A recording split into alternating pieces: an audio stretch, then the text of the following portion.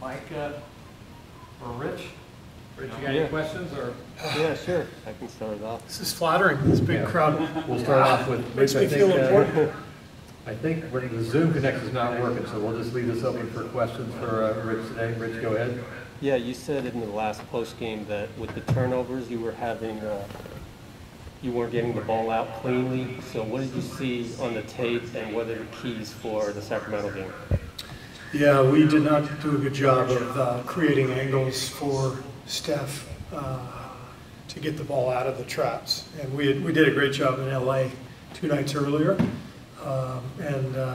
You know, that was the reason we had such a good second half with very few turnovers. Steph was getting the ball out cleanly, and then it was 4-on-3. I did not think our execution was great in that regard. Some of it was Clippers defense was really sharp. They did some good things, but we've got to make sure we give Steph clean looks to get the ball out of traps. All right, I'm just going to keep going if I'm the only one here. We absolutely. Okay, good. Whatever, go ahead and ask what you need to ask. Oh, can you I think say? the Zoom might be working out. Right, yeah, go ahead, Anthony. Zoom is working. Go ahead, Anthony. Yeah, Iguodala's questionable tomorrow. Was it Yeah. Yeah, he sat out practice today, so we'll just call him questionable for tomorrow. Okay. I want to ask you, Davion Mitchell was obviously a guy that you guys, and he was, you know, within the prospects that you were looking at 7 and 14. What did you think about him in the pre-draft process? And as you watched the Kings, what have you thought about some of the defensive work he's done in his first 2 games? Yeah, he had a lot of fans in our building, just his competitive desire, his on-ball defense. He just seems like a winner. I've talked to Luke about him. Luke loves him. I think you know, it seems like a really good fit for them. You know, I watched him a little bit in the preseason. I haven't watched last night's game yet. I'll watch that today on the bus. But yeah, very good player, and you know, kind of guy I always admire. Just anybody who's that tenacious defensively, you have to respect. Anybody else on Zoom? Somebody's hands up. Steve, I know you haven't gotten a chance to play him yet, but what are your early thoughts of Dalton on the 2-way? Yeah, I've hardly seen him. You know, I haven't seen any film on him, but I've seen him now in practice a couple of days. Very skilled, very versatile. You know, handles the ball, passes it. You know, got good size for a point guard, good length. So very intriguing prospect. I know our front office is very high on him, and so I'm really interested to see him play. All right, let's go to Kareth. Hey, I was wondering if you saw Klay Thompson walking around in the 77 jersey. I did. I didn't know what it meant at first, and then somebody explained it. I thought that was quite funny. He was ticked off that he wasn't part of the top 75, but what do you think about his ability to have a sense of humor about it now? Well, you have to have humor with everything, and his teammates obviously got that done to have a laugh with him. But you know, I think all these guys, they're so competitive by nature. They wouldn't have made it this far if they weren't really competitive. And at some point, guys, you know, latch onto things to drive them. You know, Klay's accomplished pretty much everything. You know, he's a multi-time champion, multi-time All-Star, one of the great three-point shooters ever.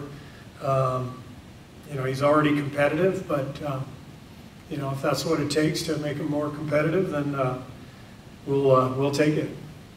Do you know who was the brains behind the 77 jersey? Was that an E design? I'm guessing Steph, but I can't confirm that. It's a guess. Thanks. Anything else, Monty or Anthony or? Coach Kerr, it's Chris Iverson here. Yep, we got you. Oh, okay. With regards to Klay as well, being that they're so close to the finish line, how do you kind of protect him from himself? Because the line is closer than it's ever been, as far as him getting back in action and wanting to be on the court. Yeah, I mean, Rick and his team are doing a great job just, you know, bringing Klay back one step at a time. So he's doing more and more each day. He's doing, you know, both rehab in the weight room and the training room, but also court work. He's doing a lot of movement, you know, one-footed movements to continue to build the strength up. in the Achilles and the foot in general. More and more shooting, ball handling, sliding. So, yeah, his next step will be to start playing 2-on-2, 3-on-3, that kind of stuff, and then we'll just continue to wrap him up. We had experience with this with DeMarcus Cousins a few years ago. So, you know, there's definitely a very deliberate plan that involves you know, more and more work, but making sure we're not skipping any steps. Just how important is that, having him, just his positive energy? You see him, you know, the jokes at the 77, just him being with you guys, how important is that for the character? Yeah, it was great. It was great. You know, he went through all the non-contact stuff today in practice, and, you know, guys are just so excited to see him out there. We all are. So it's something that will carry us through this early part of the season, is the, you know, just the excitement of eventually getting Klay back. All right. Steve, the other night, Thursday night after the game, both you and Draymond made the same reference regarding the Jordan play. You guys both called it a learning experience. What are the things you want Jordan to take away from the game of the night, and the things that he needs to apply going forward? Just to slow down, but you know, he got a little out of sorts, I think, offensively. He was in a rush. They did a good job defensively, being physical with him. So it's just a good game tape for him to have. Good reminder that he's got to follow the old John Wooden adage, be quick but don't hurry. It was especially true for him the other night. I will say Jordan's defensive effort was fantastic the other night. He's really making every effort to improve on that end. You know, we've talked to him, as you guys know, every single day, and he's really responding. So I'm really proud of Jordan, happy with his efforts, and as always, there's going to be ups and downs. Whole key is just to keep going, and, you know, just move forward to the next game.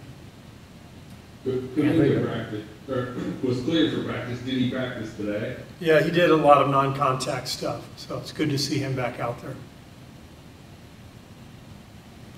So with Kuminga, you're going to reevaluate him when?